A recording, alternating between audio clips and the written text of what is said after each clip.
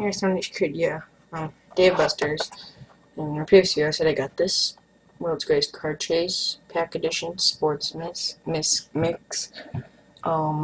was either this or a graded card of a vintage player or new player, and it was supposed to be a good card, but I didn't want to get that. I wanted packs because I saw in the box what you could get, and it looks like you get printed.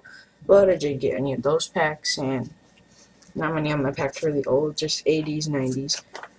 Here are the packs. I got American Baseball Minis,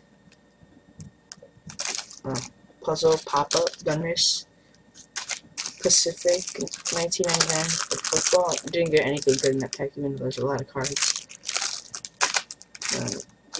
92, 93 Spatling Basketball.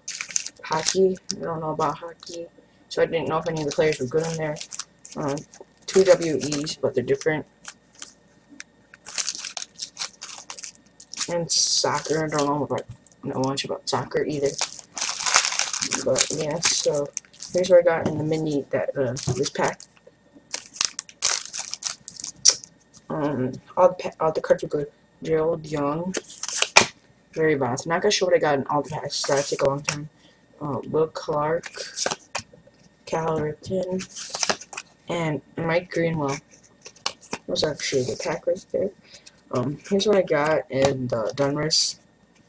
Here's the pop-up, Ricky Henderson, Gary Carter, and Ricky Henderson again. So those are pretty nice cards. And then I got a Lee Smith for my vintage Cubs PC.